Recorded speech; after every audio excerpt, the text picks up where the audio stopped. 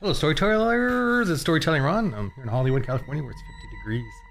It's so cold. How can people live like that? 50 degrees, man. I'm going to die. All right. So I'm going to talk about Christians in space and missionaries and evangelism. And, you know, even for me, this is like a new revelation. I'm really enjoying this. I'm really enjoying that extra level of role-playing where it's fellowship, edification, and I'm learning more about like how missionaries work and really the history of the West and how we Christianize this land. Now we're obviously failing today. We're not Christianizing. We're not evangelizing anymore. We're not missionaries anymore. We're all personifying Christianity, personalizing it in our own struggles and what I need in my faith, and my shouldn't be so what's the word? Not facetious, whatever. But flippant about it. But we don't. Christianity, the commission is about evangelism. It's about spreading the word, and it's about going out and rebuking evil. And we're not doing that anymore. And I just watched Sound of Freedom too, and we're not out there like the Royal Navy and the African Squadron. That's a game setting I'm coming up. I'm just trying to finish these, and then I'm gonna start working on some new game settings. But we're not out there rebuking evil. We're not out there confronting evil anymore. So the human trafficking is exploding. There's no one out there. I mean, I'm saying statistically, there's people out there fighting for sure. I'm not trying to disregard that, but I'm just saying in an over manner, the way the church, the way the Catholic Church did it, and the way the Protestants did it. Think about this too. The whites started slavery, and I'm using the term whites because that's what the left is using. White colonizers. The white colonizers didn't start using slavery till of Africans until 1600ish, right?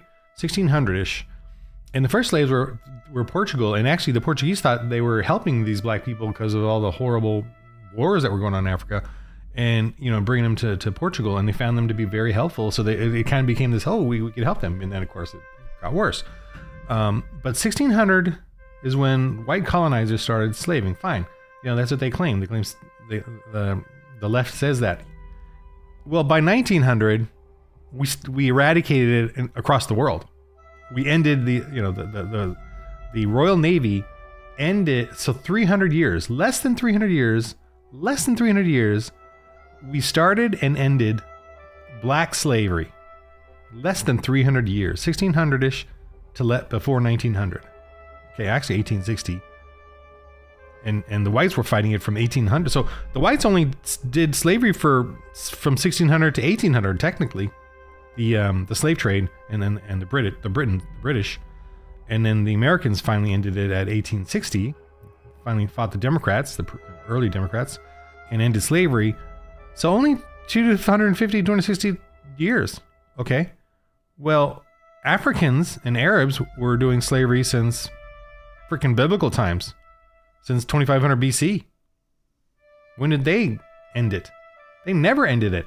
They were doing it for 2500 to 1900 is 4,000 years? Right? 4,000 years. 4,000 years Arabs and Africans have been doing slavery and never ended it. Whites did it. White colonizers did it from 1600 to 1900 AD. Freaking stopped it. Went to war. Hundreds of thousands of whites died fighting other whites and Africans and Arabs to end it.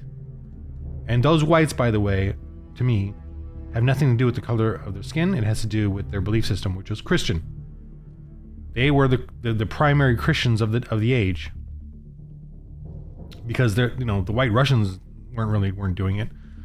It was the British. It was the Christians on that side of the world, and I think it was the Reformation and the Protestant Christians that were fighting it. Well, the Catholics fought it too, so don't get me wrong there. Why am I going off on that? Okay, actually, I'm supposed to be talking about Christianity. I mean, Christians in space. Okay, and actually, it's kind of actually going to matter. It's going to tie in, believe it or not. Okay, so here we have. I just want to go over how wonderful this is, because it's so awesome. Okay, I had a little sneezy, blowy nose thing there. Okay, so this is the game set up in Foundry. And you could even have this on a table. I mean, probably don't have the planet there. But here is how we do ships in Christians in Space. You got your ship. It's just like a dungeon map, man. You're running around in it. Who's doing what? It's pretty cool. It's really cool, man. And then this here is like their supplies. And you can have this, you know, like a sheet of paper. It's a starting mission supplies, and they kind of write down on there. And then this is the stats of the ship, and it's very simple. I mean, they got a bunch of weapons on it. And then this is the parts of the ship. So if they get attacked, I roll randomly to see what part is shot and damaged, and you know, they got to run around and you know, repair it or get out of there because it's got an vacuum leak or whatever, or they get damaged in there or hurt. Someone's got to go rescue them, you know. And so the story is for this. I want to go over this because I'm a nerd, and this is just for fun, and hopefully the players don't listen to it. But if they do, oh well. This is how fun this game is. So they came to this planet, and I did set up a trap, but they didn't take the bait. With like a defunct, it's hidden, but you know, a damaged freighter or a dead in space freighter, whatever that was floating there, and they could have went and salvaged it outside. This is like a Tatooine kind of planet, but they didn't take the bait because there was pirates waiting, and they were waiting on freighters like over on the other side of the planet, and it would have given them time to deal with it, you know, as they're coming to get them. But these guys would have came and attacked them. And again, these guys have their own, you know, stats and stuff, their own ship here, and they got players, so they could board. There could be boarding actions, you know. And the whole culture of this Christians in Space is that these pagans will want to board and conquer and take your ship. They don't want to just blow you out of the sky. They want, you know, the assets, so they will risk everything to do that. Everyone does that, that's their mindset. And this ship here is you know, broken, but shoot, they could have taken it, you know, could have been a prize. But they didn't take it, so they went down to the planet, and that's my sadness. Okay, so let's go over to the planet then. They went down, and this is my planet setup. See, look at this awesomeness. They went down there. So there's a bunch of pipes and stuff. But they were delivering. They got this job where they were delivering slave crates. And here's their shuttle. They dropped off, and they got these slave crates here. And I just want to go over my basic thing here is learning as a GM to play this type of game, because it's new, and for how evangelism and missionary stuff works. And so they're over here, I think. But they learned about this planet, and they learned like there's a gladiator arena where they're killing people in it for fun, like criminals, prisoners, whatever. Very brutal. And I made the guys, oh yeah, we love this. This is great. Why not? Pagans did that. And it took a Christian, one guy, I should have looked up, I read about it, but one guy came out on the arena in Roman times, to yell out and scream how bad it was. And I think he got killed. And then the other Christians started thinking about it and realizing, oh, this is bad. So it was a Christian who ended this 700-year concept of gladiator brutality, killing people for entertainment, for sport. And I mean, look at today. We're doing movies today over and over now, pushing for killing each other. You know, the movies are pushing that. One day, a professor is going to write a freaking thesis like they're doing with pedophilia. They're going to write a little thesis saying killing each other in a sport could be considered okay. They're going to start doing that. The universities, Harvard, Penn, those guys, based on the context of terrorism and genocide, the context could be entertainment. They're going to start doing that. Mark my words, these pagans are going to start doing that, just like they did back in the Roman times, because we Christians are not rebuking the sin and the evil of this. I mean, we are, so thankfully, but I'm another guy saying, let's keep doing it. Let's and that's what happened in the Roman times. Ergo, so this planet, I'm showing how, and you as a dad playing with your kids, you should be able to do that. Show how there's evil. Oh yeah, what's wrong with this? We have fun, sport, killing, and so I did that, and what did they do? Nothing. What did the Christians do here? Nothing.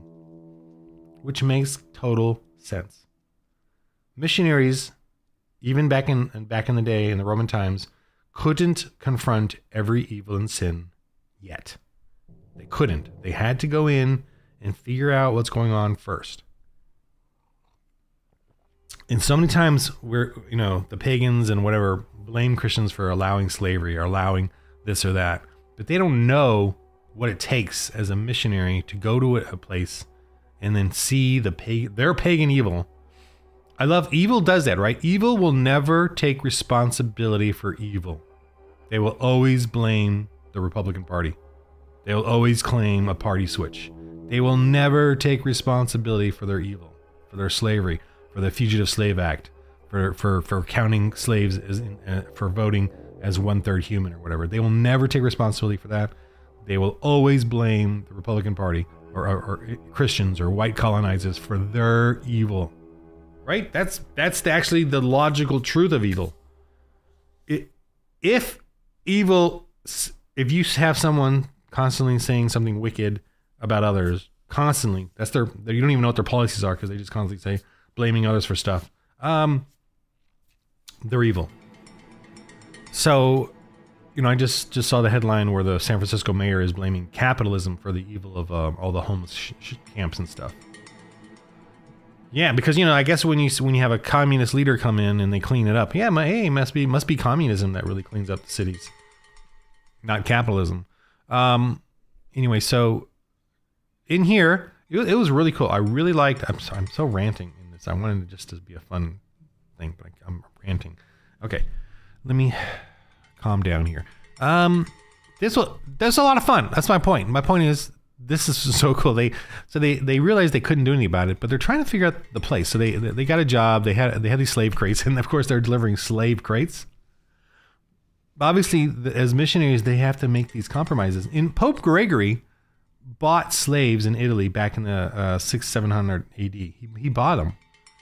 So slavery was still going on in Europe at that time, and the Christians were still trying to deal with that. They hadn't yet gotten the power of the church to finally end slavery. So at that time, they were just trying to buy the slaves up and then free them, and what he did was he trained them to be monks and missionaries to go back to their home, which was in England. So that was a big. He had a big movement of Christian monks to England, which is where when the whole Viking Lindisfarne and the Viking attacks happened, which was only like 100 years later.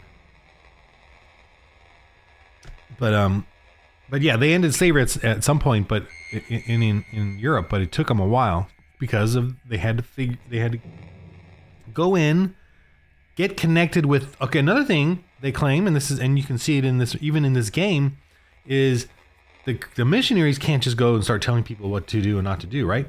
They got to figure out the power structure, the hierarchy of this culture, and they actually moved over to a smaller settlement where they deliver the slave crates here and then they're figuring out the power structure here, and they're gonna have to deal with it. And it's pretty cool. It's a pretty interesting thing they're doing here.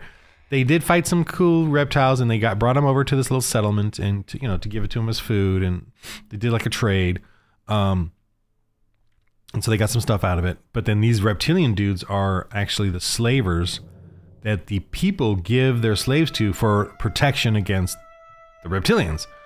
And they all believe in it. They all sort of worship these reptilians as I describe it as they're all, they all have a bunch of religious accessories on their buildings and stuff where they admire the reptilians and they give them their children. Why not? That's paganism. And so they didn't stop it. They almost confronted the reptilians, but then the people told them, no, please don't confront. Don't cause a problem here. You're the problem, Christians. Don't cause a problem here. We have a good thing going on here with sacrificing our children for safety. So this is really so many levels to me as a GM. It's like, holy moly, what do they do? What's going? What? I gotta play the pagans like pagans. Why not slavery? Why not? There's no God, so why not slavery? Why not worship the reptilians? Why not give in to their tyranny? Why not? There's no God. They don't believe in gods. They don't have any gods. They just have, they have plenty of little gods, like the reptilians. The reptilians are their gods, and the reptilians want slaves, so they're going to give their children. Why not? That's paganism. Make up your religion as you go. That's paganism. And I think I'm gonna do another video. I went watching a pagan young lady on YouTube who's a pagan, And she confirmed exactly what I've been reading. They make it up. They make it up. So when a pagan comes to you and tells you your Christianity is lame, they don't have anything to stand on, and that's the way they want it. They don't want to have to defend anything. And I noticed that too about the pagans in the past. They never wrote down their beliefs. The reason they never wrote it down is because that way they could change it. The Bible being written down means the pastor can't just make up stuff, right? In a Christian church, we have the followers have this thing. What's it say right here? You know, if the pastor's going off, that's what a real Christian does. Christian men of the church. That's not what it says right here, buddy. You know, pastor can't just go off. But in paganism, the witches can make up whatever they want. They can go wherever they want, and they can manipulate you however they want. Why not? I know they're writing stuff down now, but now they're writing it down because there's no history behind it, so they can change it. Obviously, they can just add something else, change it, new edition. But the Bible specifically and strictly says you cannot change it. I mean, if you do, and many have tried, and many are still trying, then you know that there's no historical basis for what they're doing. So we have now a track record of the Bible that you can't just change it. I mean, you can, but you're going to be a liar then and be exposed. Whereas pagans can change it. They can certainly change their religion to fit whatever they need, and that's what I'm doing here.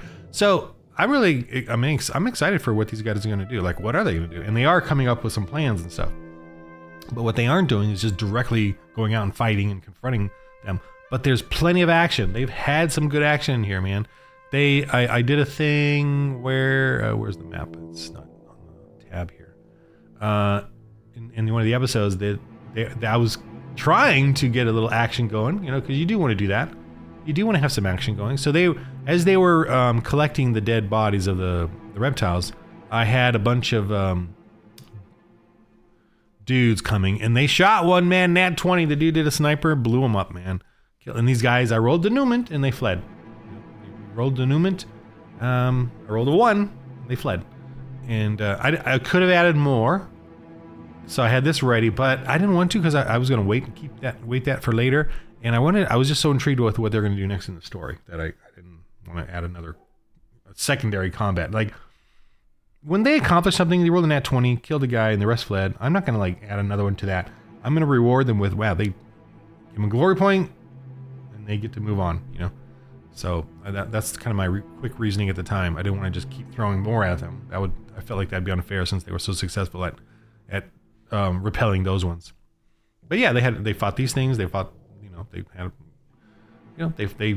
fought and had a good, effective fight against that. And then now they're back at. They actually left this and went to another planet, so they're doing something else. And this is the I got this sort of. It's definitely small right now. I'm trying to build it out, and they're in this area right here, and there's a lot going on. I feel like I'm building up a lot of puzzle pieces for them, and they're helping me to build them. They're influencing my take on it. So it's a wonderful. The story is growing. I'm so happy with how this is working for the Lord RPG, and I hope that you, as a Christian man, can and women too.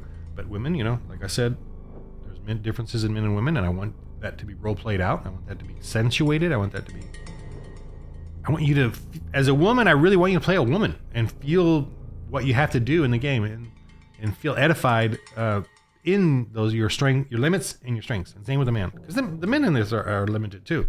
They can't just start attacking.